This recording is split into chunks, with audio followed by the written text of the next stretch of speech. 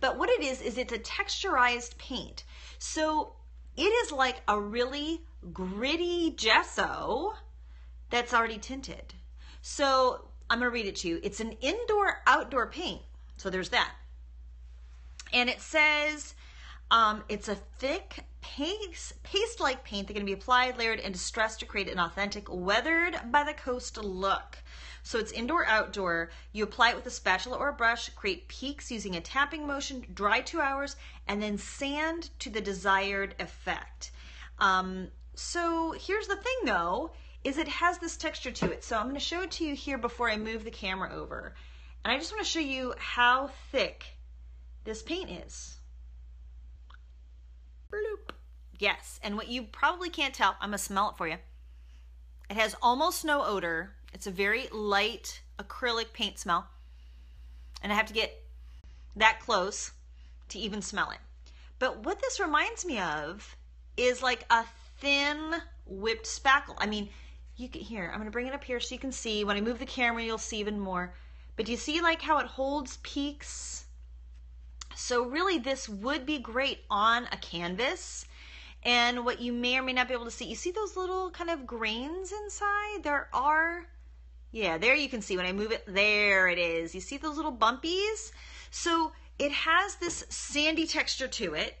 And then the idea is that once it dries, you can sand that off and it gives it that weathered, beachy look. And as we know, distressed furniture is still way hot and way in. All right, let's take a look at those swatches now that they are dry on black. I have to tell you, these are just incredibly vibrant, which is one of the things I like about them. Again, they are super matte, and now that they're dry, I don't see a whole lot of chalky rub off necessarily, but we do have the white. I'm gonna put the colors down below because it's just enough to tell you, but here you can tell the difference between the white and the sand dollar. And that beautiful brown actually shows up really nice on black paper. They are all very, very opaque, thick paints. Okay, well, since I put the cart before the horse and I showed you the swatches first, now I'm going to actually show you me using the paint. And this is recorded from a Periscope live broadcast, so it's a little bit grainy, but you can definitely see the texture of the paint, which is what I want you to see. Now, I found that when I opened it up out of the container, there was no separation. It was very homogenized. It looked like it was just ready to go, so I didn't spend a lot of time stirring it. Now, this is, again, a very thick paint, and I'm actually applying it with the palette knife so that you can see just how it holds those kind of peaks and valleys. The colors blend really well with each other. It's actually really fun to kind of mix them and play with them. But I'm going to warn you, when it is wet, it is very glossy, and you kind of think that's what you're going to get. But as I showed you in those first samples, no, it dries very, very matte. So the next thing I'm going to do is actually show me diluting it down for you. So for this, I did a base coat, and then I added just a little bit of the seal gray and some water just to see it kind of blend out. And you can get kind of a diluted stripy effect. There's still a lot of pigment and a lot of texture in the paint regardless.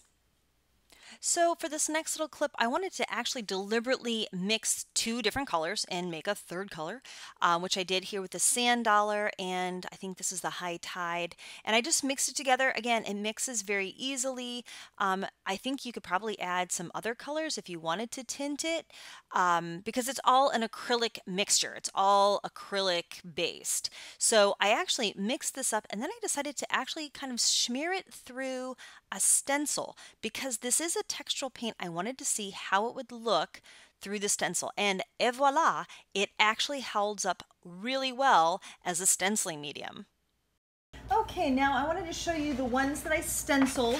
The paper did wrinkle a little bit, but here they are all done. Now, remember I said that this has a chalky finish? Note that this has a very, very matte appearance, which is kind of cool. And I wanted to take this moment to actually go ahead and add another product on top just to see if it bleeds or moves. So this is all nice and dry.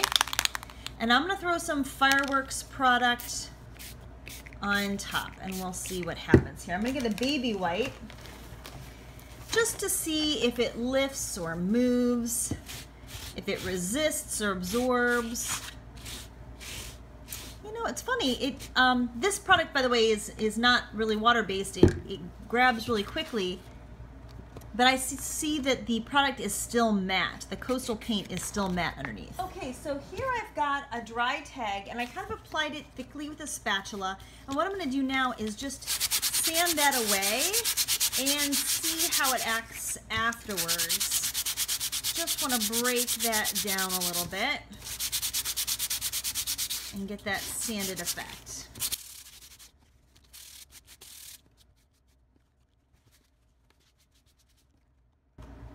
Okay, so it is pretty smooth now. It's still obviously a very thick application, but it looks really good, and you can see that I've knocked the tops off of it, but it still has that kind of weathered look.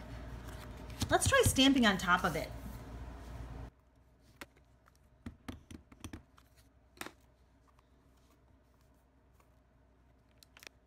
Well, I think this is a win.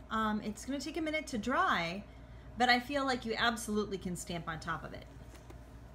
So I actually repeated this with 3 different kinds of inks, and they all responded a little bit differently, but this is an acrylic paint, so you can stamp on top of it. I also did a little wash of like a thin acrylic green paint just to see if it would layer, and surprise, it does. So this is actually a really versatile product to have.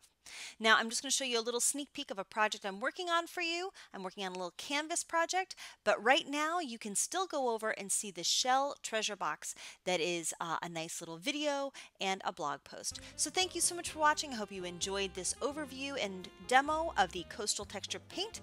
Please like, subscribe, leave me a comment, and as always, have a crafty day.